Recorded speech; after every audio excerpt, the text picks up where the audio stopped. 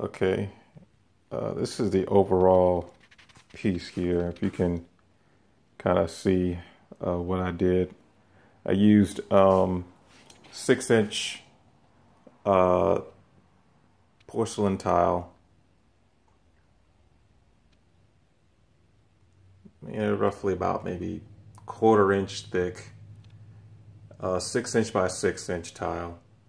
As you can see, I got paint all over the place, but in the areas that I need to be on, which is the tile, which is cool. So again, I'm gonna zoom in a little bit. Now this paint is still wet.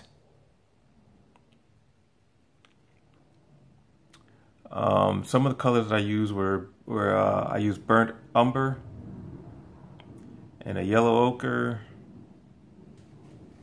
and some rose gold a little bit and some antique white and kind of a apricot color, and for like an extra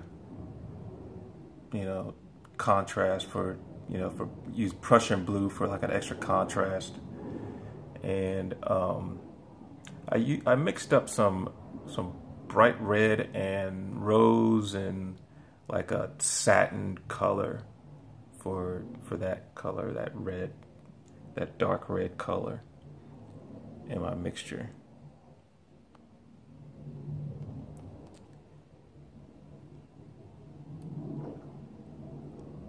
And I'm gonna zoom in a little bit more. So once this paint is dry, I'm gonna put some epoxy resin on top of it to kind of coat it and seal it and give it a nice little shine. Hopefully some of the iridescent colors that I put on there will kind of shimmer as well. So